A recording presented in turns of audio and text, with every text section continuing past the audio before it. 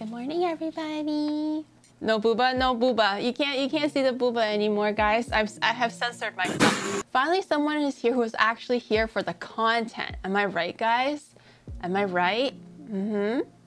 We're gonna start with the filling first for the onigiri. Since I only have one cutting board, I wanna make sure that I use the cutting board for the raw meat last, so we don't cross-contaminate. So for today's onigiri, we're actually mixing a bunch of different flavors for our bento today. There's going to be a little bit of Chinese influences. There's going to be Japanese influences, of course, and there's going to also be Korean influences. So we're going Asian bento. We're not doing Japanese bento, we're doing Asian bento. So the Chinese aspect is going to be the actual filling for the onigiri. So onigiri is the Japanese word for rice balls. More commonly, especially in convenience stores, you're gonna find onigiri with stuffing inside. So sometimes it's like salmon, tuna, seaweed, some kind of veggie. I don't know, it can be egg, it can be anything. But today, I kind of wanted to do like a Chinese influenced stuffing for onigiri. This Chinese name is called 炸菜, or Mandarin is called 榨菜. So in English, it's a type of preserved mustard root. It's really crunchy, it's salty, it's not sour, it's not pickled, so it's not sour. And then the other filling we're gonna mix it with is dried pork floss. In Cantonese, it's yok song. In Mandarin, it's rou song. So it's basically just lean pork that's kind of dehydrated and fluffed up. And it's usually seasoned with like soy sauce and other flavorings and stuff. And then we're gonna cut them into little chunks. Did everyone turn into an emo boy right now because of the music? Okay, so that's done. And then we're gonna mix a little bit of the yoksong inside and then just give it a quick toss. That's the filling done. So Kai, Nemure Kai, has specifically requested I make taco wieners. So what taco wieners are is, taco is the Japanese word for octopus. Like, you know, in the bento boxes or even in like regular meals, you see the little octopus sausage thing.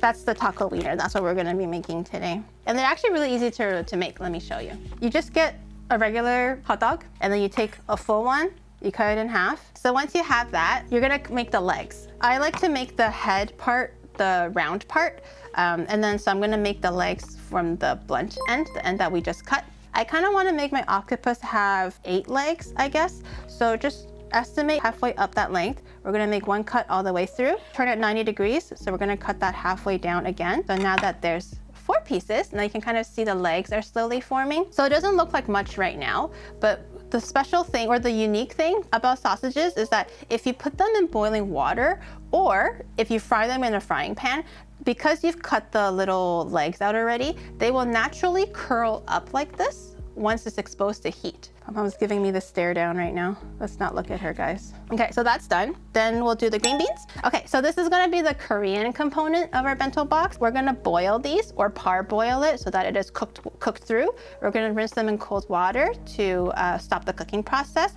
And then we're gonna mix it with a gochujang and miso paste. But traditionally, it's made with gochujang and Korean dobanjang. I'm taking a leap of faith here. Koreans out there, I'm sorry if I offended you, but so for green beans, you'll notice that they have the tip. So I'm just grabbing the tip by a little bit and just snapping it off because we don't want to eat that. For me, I'm probably just gonna break it in half. I think this length might be good enough. I will blanch the green beans now. So I'm gonna turn the water on. They don't actually absorb that much salt. It takes a lot of effort to season the green beans thoroughly. So we're going to salt the water, but I'll also make the water boil quicker. Boil that for a little bit, drain it. I'm gonna rinse it in cold water to stop the cooking, and then we can prep everything else later on. So the green beans are done. Beautiful green color, very, very vibrant. We're gonna be making rice on the stovetop like a good Japanese person, okay? We're gonna make tamagoyaki. Tamagoyaki is just basically a scrambled egg roll. So we're gonna use 4. For tamagoyaki, it usually comes in two flavor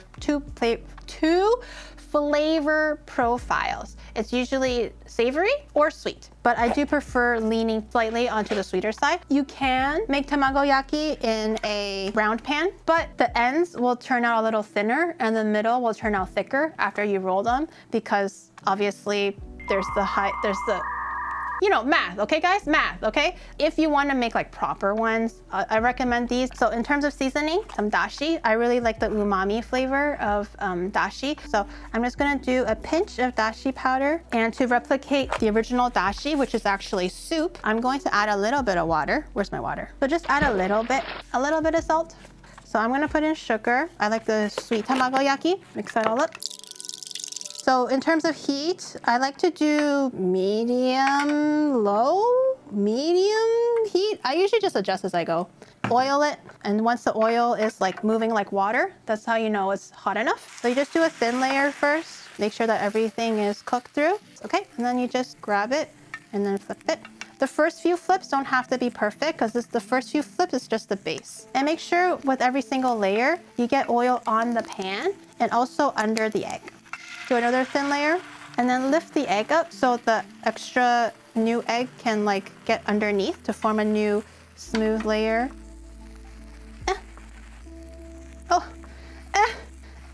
Okay, there we go. One last roll. Yay!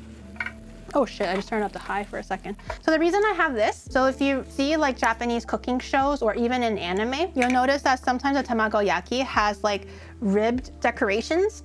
Like there's grooves in it, it's not just flat. It's actually caused by the sushi mat. They usually like to cool their tamagoyaki in a sushi mat. They'll roll it where it's like a nice and neat, tight shape, and they'll set it there until it cools. So I'm just gonna wrap it. Okay, so we're gonna set this aside. We're gonna roll it up so the oil doesn't leak everywhere. We're gonna cook the rice. And then make sure you measure the water to your knuckle, like every Chinese mom has taught you before. Turn the heat on high, let the water boil. So once the water boils, put the lid on, turn the heat to the very lowest setting, and steam that for 15 minutes. So for the salad, so I feel like this much gochujang will do this much? I don't know. The sauce is quite thick. We're going to thin it out with more seasoning. So we're gonna do some mirin. We're gonna add a little bit of sweetness. We are gonna add a little bit of rice vinegar as well, just a little. We're not trying to make it like sour or whatever. We're just trying to spice it up a little bit. And then just mush it through. So we have white for the onigiri, we have red for the taco wiener, we have yellow for the katsu, which is later gonna be fried, so it's gonna be yellow, and we also have green. So we have a little bit of every single color in a bento. So the water is boiling, throw your lid on, turn the water to the lowest setting. Let me try it, see if it's good. Oh, it's really good. It looks like it's drooling. I mean, it looks like drooling, it can look like other things too. So we're gonna do a standard dredge for the katsu. It's going to be flour, egg, panko, and then fry. This is the pork that I got. It's just pork loin, pork chop meat, nothing fancy. So I'm gonna be cutting them into sizes good enough for a katsu. Just skewer it, that's it. Just be careful when you're pushing it through that you wanna try to keep it equal distance. This looks good. Four on a skewer. Salt, pepper. Press it in with your hands. I will set this aside. Oh, the rice is done. Look at that. It's perfect, guys. I'm gonna put the rice on the side so that I can still continue using the stove. Get our pan. Medium heat. Oil it a little bit. You don't want to burn your wieners. Oh, you can see it's kind of curling already. Can you guys see that? I'm gonna fish these out. Put them to the side. I'm gonna make the katsu now. We want flour to help the egg stick onto the pork. And then once the egg is on, we put it in panko, because the egg will help the panko stick onto the pork. So everything has a purpose. So we're gonna dab it, tap the excess off, and then I'm just gonna use a spoon this time. It's a lot easier if you're using a plate, but I ran out of plates. Once that's done, just shake off the excess a little bit, and then put it in the panko. And this is your katsu. So we're gonna set this aside. We're gonna do the rest of them. Another one, another one, another one, another one, another one. We're not doing a deep fry, we're just doing a shallow fry. It saves a bit more on oil and also it's a little less messy. Ooh. Be careful when you drop it down, don't burn yourself. A few moments later. Right. Eventually. Let me take this out. We're gonna start doing the onigiri now. Normally, you need some water for making onigiri because it will help the rice not stick to your hand. We're not gonna season the rice with salt anymore. It's just going to be rice wine vinegar and mirin. So just wet your hands, grab a bit of rice.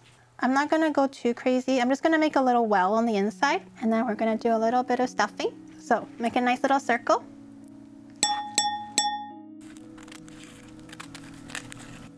Ah!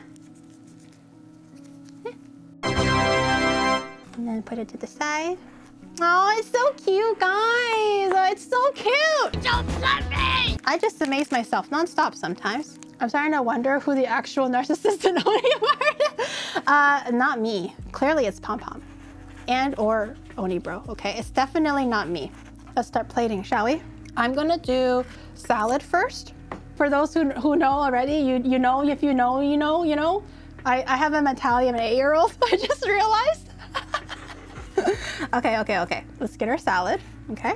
We're gonna put some wieners, and then I'm gonna layer it with some tamagoyaki. Bentos are all about layering and just trying your best to stuff the shit out of it while still making it look cute.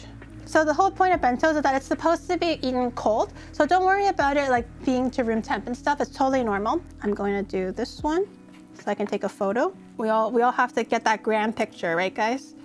Oh no, Oni Bro, no, come back. I forgot to decorate your shit. Look at that.